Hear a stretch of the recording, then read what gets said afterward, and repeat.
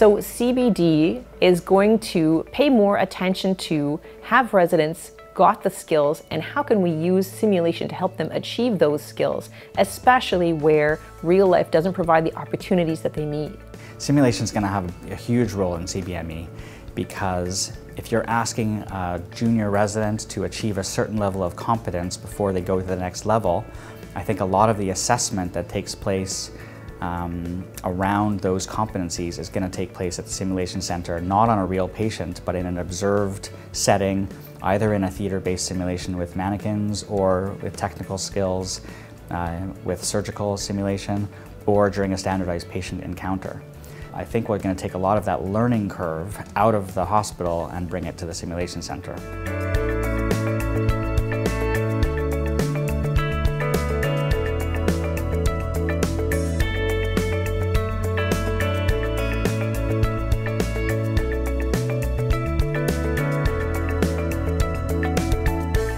Procedure-based programs and surgical programs seem to have utilized that opportunity more. For early learners, simple simulations in a lab can be very effective. Definitely love simulation. It gives you a chance to practice soft skills that you don't think about on a daily basis. When you're working in the OR, if there's a crisis, you don't think about how you are able to communicate, how you're able to get stuff done to promote the best patient care possible. With simulation, you're placed into these unexpected crisis situations and you can reflect on how you react as a person. You also get insight into how you are as a leader, your styles, how you work with other people, how you communicate.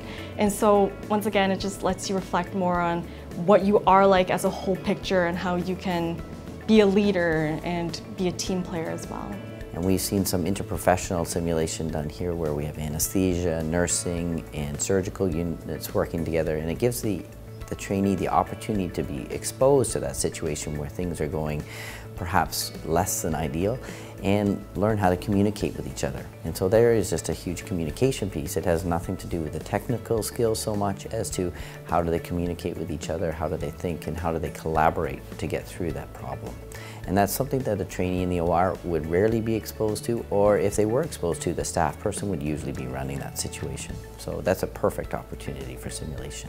Simulation is this sexy thing in medical education, so a lot of people want to use it for everything, but much like any resource, it needs to be allocated properly. With the growing interest in patient safety, those types of things, for the types of procedures and events that are rare, hopefully, but that have a high impact on patient safety, simulation's a great environment to do that. Trainees may not be exposed frequently to these types of situations, but they need to know how to manage that. So simulation's perfect. So some people are concerned about the price tag on simulation, and they're concerned that they can't come to the sim center, they can't put on a high fidelity activity for their residents because it's too expensive. And I just want to say that we don't use the word fidelity anymore. It's not a high fidelity mannequin, and we know that you don't need a high fidelity mannequin to assess some of the intrinsic CanMEDS roles. You can have an easy standardized patient encounter. You can teach a resident how to communicate with a nurse, how to communicate with colleagues here at the simulation center in a very low budget way. You match your simulation to the learning objective. You don't need to buy a $100,000 simulator that's going to sit in a closet most of the year and not be used. You need to design a curriculum around your objectives, and you can easily achieve a lot of the objectives with respect to the intrinsic CanMEDS roles without an expensive simulator. For example, when we teach our residents about bronchoscopy, we could teach them using the high fidelity simulation model, we could teach them using our bronchoscopy virtual reality simulator, or we could teach them using our homemade bronch model, which is what we actually do. We don't use the expensive high fidelity, difficult to maintain equipment.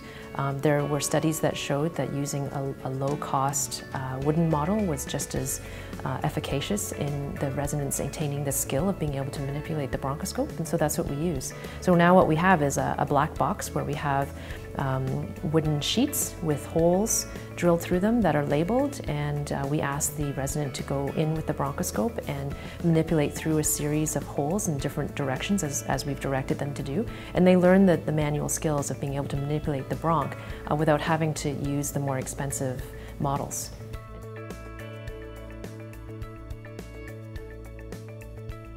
In internal medicine, we use simulation a lot for our procedures, with diagnostic imaging taking over a lot of the procedures that we used to do at the bedside. Trainees are less and less exposed to that. So we're using simulation to really ensure that people have the skills so that when they need to perform this on a real patient, that we're confident that they're able to do that. And we're using simulation not only as a teaching tool, but also as an assessment tool, and I think that's important. We see a lot of programs who have all these simulation projects, but there's never really an evaluation of what that was. So in medicine, for example, we have a procedural skills OSCE, where we assess our residents in PGY1 and in PGY3 to see if our curriculum actually had an impact. And that's going to be important because we're going to implement a lot of different changes with competency-based education. We need to assess those changes. Where our residents are doing hysteroscopies on melons, they're doing, there's some cadaver workshops where they're doing surgery on cadavers, how to put in an IUD, we have a workshop about IUDs, we have workshops for pediatric and adolescent gynecology, with how to talk to a pediatric patient, how to examine a pediatric patient, all using simulation. We incorporate simulation into our formative OSCE examinations, where residents are asked to do a operative delivery on a model, or are asked to demonstrate something on a model during our OSCEs. So our department has been a very big user of the Simulation Center over the years.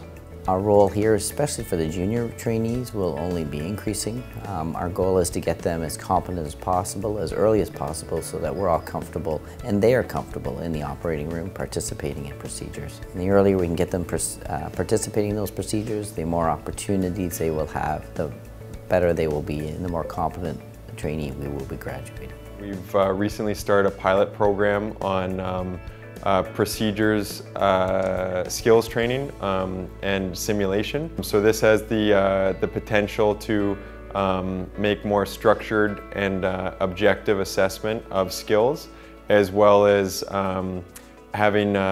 increasing the competence of residents who are graduating from the program in image-guided procedures.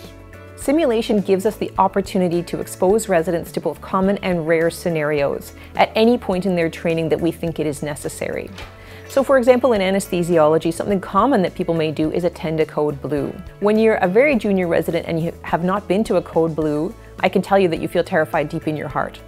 And so we can expose residents to code blue situations in the simulator and give them a chance to practice both the physical skills of doing compressions or administering drugs and the team skills of helping to direct a code. But we also do things like role play, and we do part test training with different models that allow them to repeatedly and deliberately practice a skill. And at the OSCE, we assess how they're doing in a number of different stations. And so that's something new that we started with the launch of our CBD program. We're going to be continuing to do that over the course of the new cohorts coming in. We do an assessment of ACLS or Advanced Cardiac Life Support skills. We started that just a couple years before we had our first intake of CBD residents, and we're continuing to do that. And that happens about partway through their residency, where we're assessing their ability to properly conduct run a cardiac arrest. We have introduced assessment at the senior resident level, more at the late core or transition to practice level. And this is via the Canadian National Anesthesiology Simulation Curriculum, or CANASC scenarios.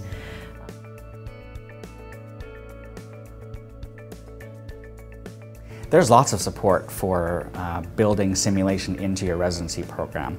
We have educational leads from every department. We get together and have meetings every month to discuss issues around curriculum, around education within all the departments. And if there's a faculty who wants to incorporate more simulation into their department, they can go to their own departmental educational lead, or they can meet with me and I will have a consultation with them and try to brainstorm around how they can incorporate simulation into their program.